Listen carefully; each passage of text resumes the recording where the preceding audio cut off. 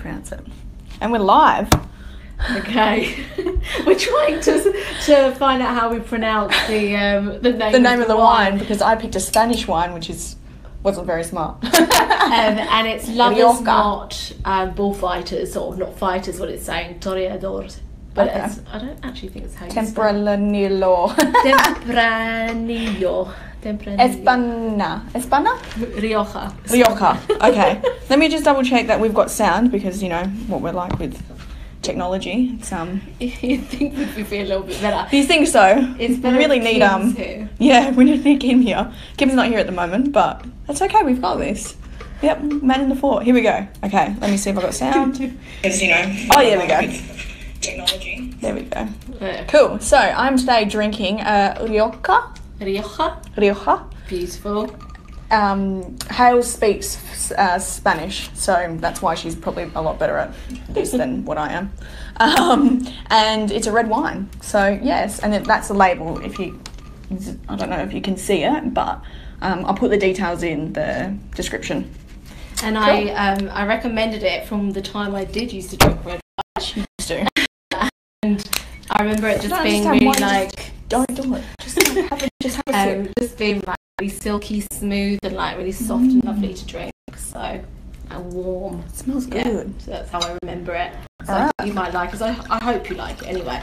I don't. Oh, I have an issue. No, I'm joking. And we also wanted to talk about this beautiful candle that we have. See if I can pick it up. So, this is from the beautiful Fiona from Natural Raw, and it is delicious. It smells making amazing. us feel all sorts of things in the office, but it is made from 100% pure essential oil. It has hemp wick and soy wax. Yeah, so it is beautiful. It's really relaxing, isn't it? That Really smell. good. Yeah, really good. Love So it. yeah, if you need a candle, or I think she's doing creams and stuff, but I'm not sure if she's got any yet. But if you need a candle, go to Natural Raw Essence on Facebook, and that's NATURAW Essence. Yeah. There you go. Cool. Thank you, Fiona. Thanks, Fee. Hello, everybody. Welcome to Unwine Time. Yes. Alright. So our topic today was entrepreneurs vs Intrapreneur, and this is something close to our hearts. You like it? Mm-hmm. See, I told you. Yeah, It's something close to our hearts because obviously we have little side hustles that we work on here, and quite a lot of people in the team, as we spoke about like quite a few times, they have side hustles. Mm-hmm. So Kim also, how long ago? I suppose about a month ago, did a talk about Like a training. Yeah, Because on we do different entrepreneurs. trainings every Thursday in the office too, which is cool. yeah. So, yeah. And that was really valuable, and Yeah. it gave us a real good insight into the difference for him for when he was an entrepreneur and then went to being an entrepreneur and having his own company full time. So it was very interesting for us to see the kind of pros and cons between the two. Mm-hmm. So we wanted to have a little chat about that. So Yeah. Yeah, cool. yeah. Basically, yeah, that's basically it. We were thinking, we don't normally outline what we're going to chat about, like, yeah. Hales is still nervous for some reason. I'm not nervous anymore about getting on. Hales is like, what are we going to talk about? It's like, just let it flow. Yeah. Have a little chat. Yeah, so we're just going to have a chat. I mean, this is just our personal experiences. We're in no way experts, but we're just talking from where we are at the moment, because we both got our own businesses, what we value out of each business, pros and out of each side, pros and cons, Yeah. and having a long-term vision as opposed to having just a now vision, and short-term vision. So, yeah. And a big part of that, I think, that's really valuable in having a longer term vision is thinking about kind of looking at goals. So a lot of times we kind of have an idea, but we don't have a clear path forward, and that can obviously change a lot. But one of the things that a lot of us don't do is write down goals, and in the longer term rather than the short term. So whether you're an entrepreneur or an intrapreneur, whether you have a side hustle or your own business, it's really important to be clear about your about where you want to be long term. And when I say long term, I'm talking about 10 years, because we always want things and results Right away. immediately. Yeah, I exactly. completely understand. Yeah. Like, of course we do. You know, we want to have our own successful company like right now. Or why can't we?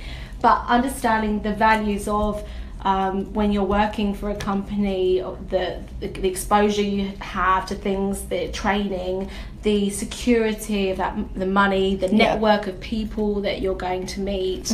And obviously if it's a company you share the same values, that's also really important, because it may be that actually you don't ever use that side hustle and make it into your own full business where you're doing that full time, but it might be something where you can collaborate and work together with the company that you're currently working for. And there's nothing wrong with that either. Yeah, exactly. Yeah, that's exactly right. I'm just going to shout out to Nur. Sorry if I mispronounced your name. Hello. Thanks for watching. Yeah, cool. So yeah, it was it's a very touchy, I feel like it's a very touchy subject though, because people, I don't know, they interpret it differently. Like, you know, entrepreneur versus intrapreneur, and people have different opinions and very strong opinions about either side, because a lot of the time the arguing opposition to an intrapreneur is when you're an entrepreneur, you have no other option but to make it work, which means that you work harder. So I'm just saying that from what I've sort of been hearing and reading and watching, when you sort of put all your eggs in one basket, it's like it has to work, and you don't have that safety net. Yeah. So then you're not just sort of, you know, coasting through it, you're just really pushing hard, because you've got nothing else to sort of fall back on. But then in saying that too, versing that, it's when you do have that safety net as an entrepreneur, you can work, I mean, in those first couple of years or those first couple of months or whatever, however long it takes you to get to full-time working for yourself, it might take you a bit longer, like as in work hours. You might have to go home and work on that side hustle, but you're still putting in the same amount of work, really. And I guess it comes down to what you do with your time as well. You know, if you're working 9 to 5 and then you're going home and you're working on your side hustle, say 5 till 10 or 5 till 12 or 5 to 2 a.m, whatever it is, that time that you're using and that time that you're putting towards the business, whether or not you're using it effectively, determines how quick you get there too. So there's all variables in it. It's such a huge topic. And one of the things that that really stood out for me, I was reading a magazine called The Collective Hub. I don't know if anyone's ever heard of that, but I'd really highly recommend it. The way they describe it, because I'm not the best at sometimes describing things, but they describe it, the Collective Hub covers business, design, technology, social change, fashion, travel, food, film and art.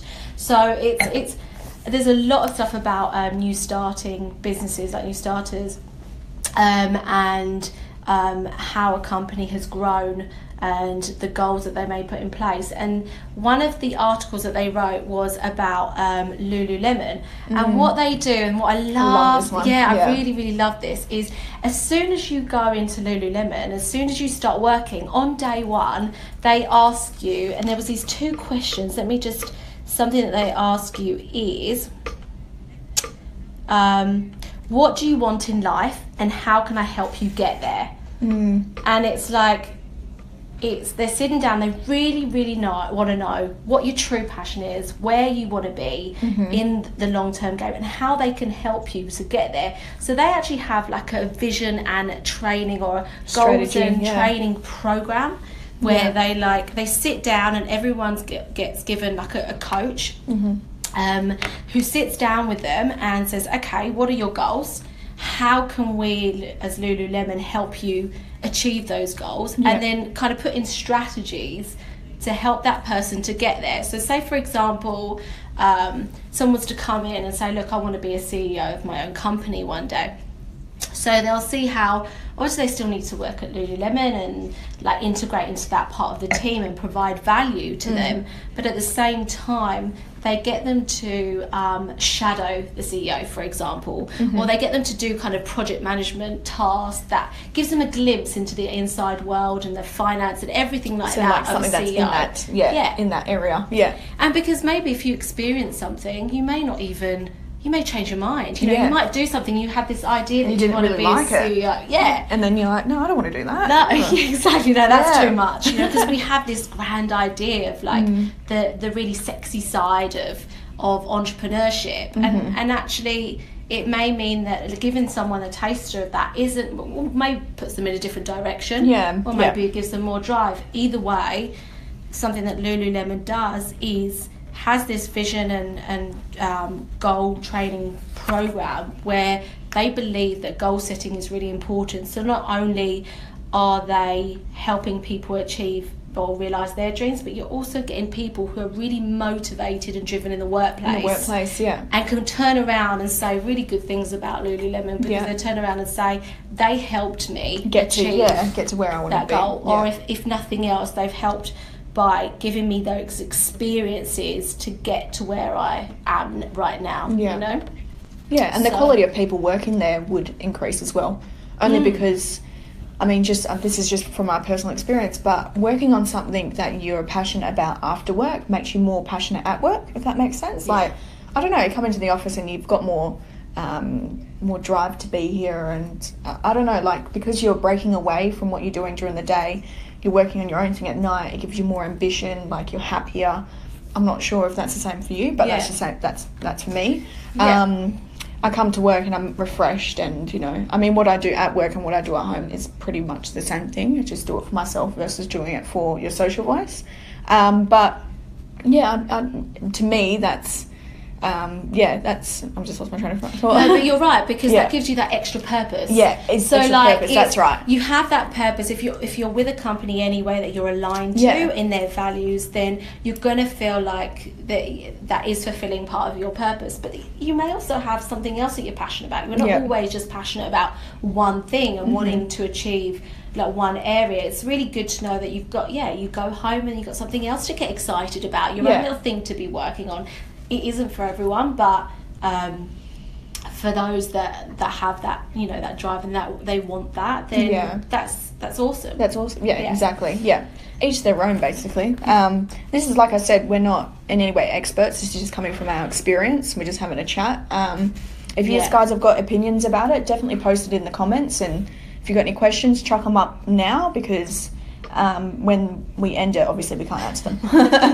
And another thing that hi to Fiona, by the way. Hi, Fiona's watching. The candle smells delicious. It does, doesn't it? I know, I literally want to eat it. I said I wanted to bathe in it earlier. I was like, it smells so nice, and it's so soothing, relaxing. You know, you can literally bathe in it because it's essential oils, right? Oh yeah, so you can add it to your bath, or I don't know if that's Fiona, correct. Well, with essential oils you can probably put to your a little bath. bit in the Can I bathe in that wax? I don't know about that. So another thing is when you do have goals. One thing that I remember when I first started looking at goals a couple of years ago, because I just didn't even realise I hadn't been exposed to goal setting, which sounds crazy, but it's not something that you really learn that much in school. Did you do that in school or uni, like goal setting? Not at all. No. Like with school, I think it was when we were younger. I don't know if this happened at your school, but I remember when I was in like primary school, and put in the comments if it happened to you. But in primary school, they used to say, "What do you want to be when you grow up?" And you know, it was the same question that your mum and dad asked you, like, "What do you want to be?" And you always had these like exuberant things that you wanted to achieve, or become like astronaut, firefighter, you know, all those things. And I feel like that was only the real goal type stuff you would do in school, like, and it was always so earlier on. And then when you got older, you just went into sort of doing your subjects and sort of been put on the path that you think is correct and what's going to make you money as well. That was a big thing. It's like what was making money, security. And then you just sort of forget about what you wanted to do. And I mean, you're only young, of course, but you forget about the excitement of that, you know, and having that, I could do anything, I could be anything. We lose all that when we're sort of coming through high school. But then when we get to adulthood, we've got all these, obviously circumstances change and you've got bills and everything like that. But I mean, why couldn't we just refocus and re-ask ourselves, you know, what do we want to be? That's the thing. And like a lot of us get lost and down that path. We totally do. That kind of gets taken out of us. We're never really asked to go back to what we truly feel inside, or what we truly feels want to be. Right. It's like, what's the logical thing and what will make money? What will make money? What would be safety? Yeah. And one thing I'll say, the reason why I'd love to find out about you as well, Regan, why you're so passionate about, you know, intrapreneurship. But one of the reasons I am is because I worked for like an oil and gas company for 9 years in the city. I was in London, then they moved me over to Australia. And although it gave me a great opportunity because I'm here in Australia, and now a citizen, etc. The one thing I would say is that everyone stayed there. You had people there for years, absolute years, whether it's 5 years or 26 years or whatever, because of the safety. And then, you know, they felt that they were secure, they were safety. It's like, you know, they had a good job. Yeah. And I had to make lots and lots, hundreds of redundancies over the last 2-3 years. We go back last year and those years.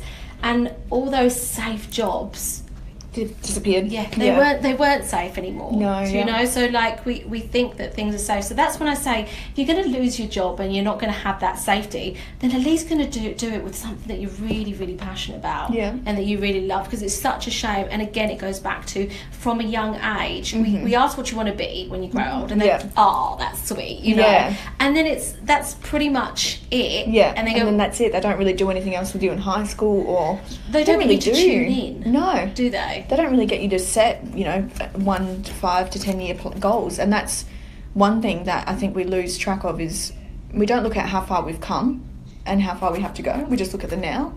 A lot of us look at, especially when in our own businesses and stuff, we look at, we want everything to happen now, going back to the start, we want everything to happen now. But it's like, okay, if I set up and I take my time getting there, this could be something that will keep going, and if I build it properly, will last me from now until, you know, I retire, or will last me in the long term, as opposed to getting a quick buck now, you know. So it's another thing with entrepreneurship is good, because it forces you to take your time as well, because you don't have all your eggs in one basket. You're like, crap, okay, I've got a safety net, so I can focus on this if that doesn't work, or if I go down a certain path and that ends up, you know, falling on its head or whatever, that's cool. I've got still my job, my main job, and then you can take a different strategy, you know, because it's all about trial and error, I believe, when you're starting out a business and you don't know how something's going to go, or you could try a new concept or a new product, and you put all your, you know, effort into it, and it could just fall flat in its face, and then you're left with nothing, you know. But in saying that as well, it could take off, and then that way you could say goodbye to your, you know, your job and the 9 to 5 and focus on that. So that's such a good point. I loved what you said about trial and error, because like I really think that we get so caught up in shit that, bye Jared, we get so caught up in, oh God, I just don't know what to do. I know that I don't like this and I don't want to be in this job. Well, actually, that's awesome. You're one step further. You've experienced something that you know you really don't like. Okay, well, you know you don't want to do that. So that's like you've trialed and errored, and you can cross that off and go, okay, well, this isn't an area that I want to do, but were the aspects that I quite enjoyed. And then just constantly trialing and erroring. That's the word.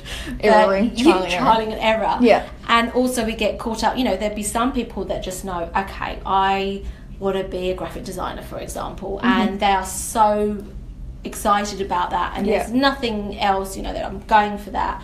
And there'll be other people that have all these different passions that they're trying to discover. And that's also fine, because like I said, nothing's particularly safe. It's good to have your hands in different areas. Especially when you're young as well, or even older. Like, you can still dabble in different areas. Like, there's no really limit on it. You might get to, I mean, Fiona is a great example. She used to work for Amazon Financial, and she decided to give up her 9 to 5 and chase her dream of starting Natural Raw. Like, that's awesome. And then you've got people that are just coming out of uni and they want to start their own businesses, and they've got all this ambition. So there's all different times that you can do things. It's just the proper way of doing it, and the smart way as well, because a lot of people do jump head first, and that's because they want it now, instead of going, okay, I'm going to think of a plan, long term, and say, you know what, I will go and get a job in the same field that I'm looking maybe to do business in.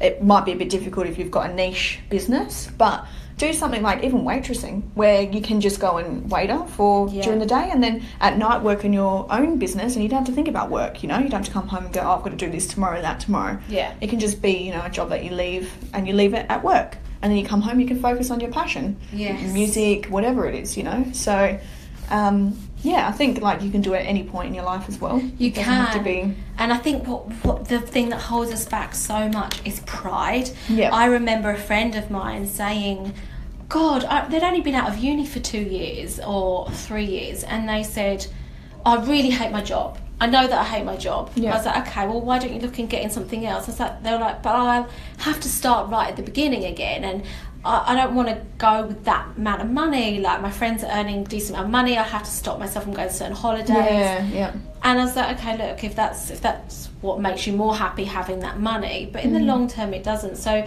now, 5 years, 10 years even later, that person is in exactly the same place. Yeah. So they're really unhappy in their job, and now they're thinking, okay, I should have maybe taken that one step. Opportunity. Yeah. Why did I not do it right there and then when I felt it? Because now I'm this far ahead, and I'm in exactly the same situation, and you're just not happy. And that pride, it's going to have to come down soon, or they're going to live a life where they're not particularly happy or fulfilled. Exactly. And that's going to come up in loads of different areas of their life as well. That really does affect you if you're not feeling like you're fulfilled or going towards a purpose or something. Yeah, definitely. Yeah, totally agree.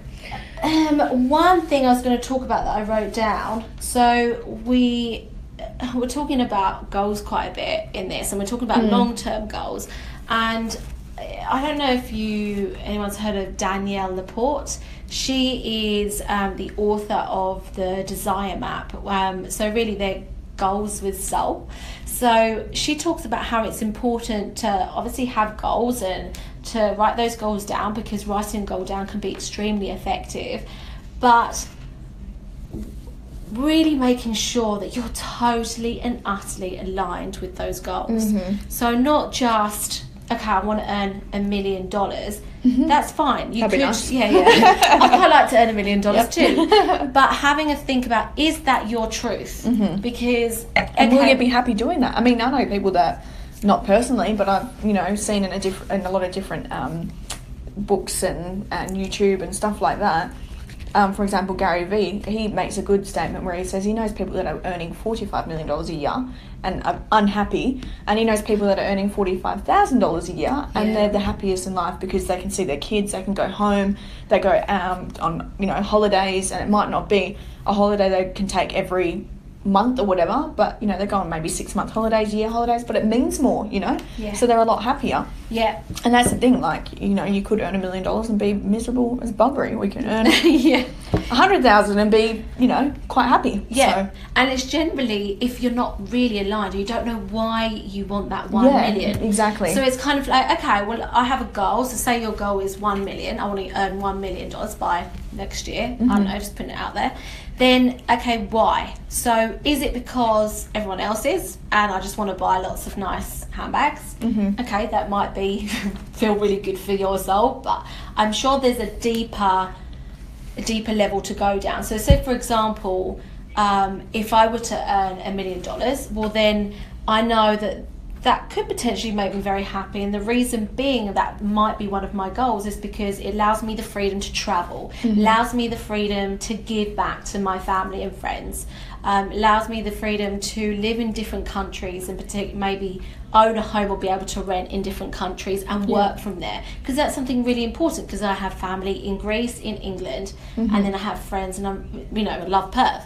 So that's why deep in my soul, that's why $1 million or a certain amount of money is really important to me. So it would mean kind of really getting to the point when you write something down, stop and have a think, how heart-centered, like how tuned in is it with you, with who you are really deep down. So, and also reassess it too totally. That's what people forget to do. They'll set these goals and never look at them. They'll set, say, a year, right? Everybody's guilty of doing this. Is come, say, end of 2016, start of 2017. Oh, okay, let's have a look at our goals and what happened. And then you get down because you're like, oh, I didn't hit that, but you don't look at the reason why, and it could be because your whole alignment has changed. You could have fallen pregnant, which means that everything changes. You could have got engaged, which means everything changes. Priorities change, and therefore your goals will change. Now, for example, if you fall pregnant, now your goal isn't to go and start a multi-million-dollar company. It could still be. It could be. But your immediate goal might be, okay, I've got a baby coming. you know, so how am I going to be able to, you know, set up myself so I can take, especially for the women, take the leave that I need to set everything up for the baby that's coming. And now it's not, okay, I've got a meeting, or I've got to go and set this, or I've got to go and set that for that business, you know, there's a different purpose. Yeah, it might not be a big priority, goal that you thought was so important. Yeah. You just your perspective may change. Yeah, it changes, It may not, but reviewing it would definitely help. So, I mean, a good way to do it is, and I need to do this myself, I don't know about you, but I do need to do this a lot more, is just having a look maybe every 3 months or every quarter and just going, cool, so I've set myself maybe every 3 to 4 months, small goals, they don't have to be like a list or, you know, tens of thousands of goals, just small little goals, and it could be just little achievements. Have a look and go, cool, I didn't hit that, so why didn't I hit that? Okay, what's not aligning, what's changed, reassessed, you know, rejig. And then come at the end of the year, you'll have a look through all your goals and you'll hit more, which means in the following year, you might be more motivated, you know? Yeah. Instead of going, oh, I didn't hit that. Exactly. So and that's when I remember that when I looked at goals at first, it was quite I learned goal setting in quite a masculine environment, which was which nothing wrong with that, but it was very kind of head kind of logical thinking, you know, driven, let's achieve this, okay? Again, nothing wrong with that, but that wasn't in line with me, me deep down, if I really listened to myself. So now that I'm setting more soul-centered goals, I'm definitely finding that I am more likely to achieve those. I am, because I'm more excited about them. I feel more excitement around them. But one thing I did want to go as well is talking about how we're talking about long-term goals is from going backwards. So if you're looking at your goals, what I'd really recommend is writing 10 years, 5 years, 1 year and 30 days. If 10 years just sounds too way out there for you, okay, well, bring that back a bit. That's fine. Just do something that feels right for you. But what we're saying is so many times we look at right now and we don't look at the future. So start really having a think from 10 years, and then you can work your way back and kind of really set goals that are going to get you to that 10-year goals, and, you know, strategies within that. So you start off with that 90 days, and you can then check in and see whether, okay, that 10-year goal is likely to happen, because here I am like 2 years or 5 years, and I'm kind of on track. So you get a feel. And again, you know, when you do those goals, you've got 10 years, 5 years, 1 year and 90 days. Anything change, you can always go back and review it. But writing those goals down is so powerful. And a good way to do it is having a vision board too. And we're not going to delve into that today. We'll do that in another session. But I love vision boards. Vision boards are great because it's there, it's in your face. I've got one in my office, and it doesn't have to be business orientated as well. This isn't just all about business. This is life. Like, if you've got a goal of losing weight, you can apply this. If you've got a goal of starting a business, you can apply this. Starting a family, getting married, like traveling somewhere, maybe you've got a goal that you want to hit maybe 10 countries in the next 10 years. That can be a goal, you know? So it can apply to every aspect within your life. And people really devalue what it is to, you know, to have goals and stuff like that. They don't really look at that because you're not taught and you're not given that opportunity in the workplace much as well. I mean, I'm not speaking for all workplaces, but here we're really fortunate because we get to have trainings every Thursday, and that covers different aspects of the business and different areas, and the people that work here have different expertise. So Hales did a goal session with us, and it was an intensive one, and we really delved into who we were and, you know, what we actually want. And a lot of people don't get that, but, you know, if you do it yourself, you don't need to be told to do it. Just set aside a Sunday, have a glass of wine, light a candle, a glass, or have a cup of tea. A cup of tea if you're not a wine drinker. Have a bottle of wine, you know.